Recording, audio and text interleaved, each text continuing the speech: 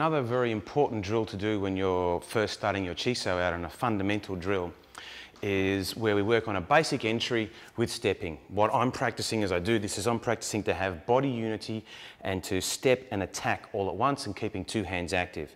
So if I do it from the Tansal position, I step and make Peter move, and I step again to make him adjust again. And what he's doing during this process is his structure's being tested, and he's practicing keeping two hands active as well. If either of us switches a hand off somewhere, they'll get hit.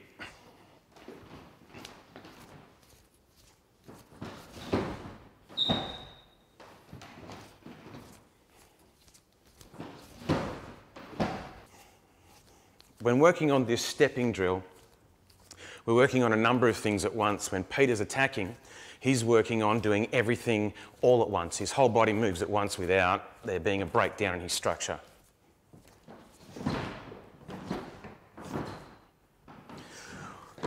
What I'm working on as a recipient of his energy is I'm working on sensitivity and timing, and I'm learning to also keep my hands even. So when Peter steps in at me, I'm going to move at the right time and in the right direction.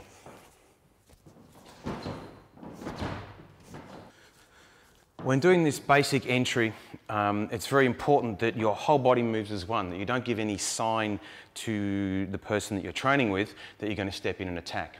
That means the person who's receiving the energy has to have very good footwork and has to develop sensitivity in their arms to know when to move. So Peter's going to step in, and when he steps in, he's going to move his whole body all at once.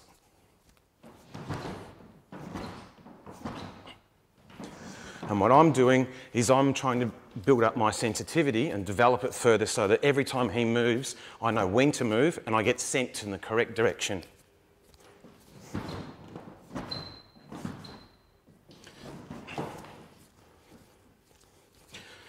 It's very important to keep even energy and even pressure in your arms throughout the entire drill.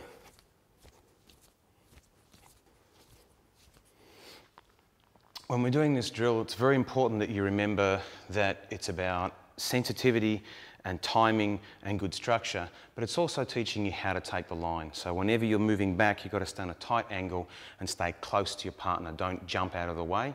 Keep your footwork nice and small.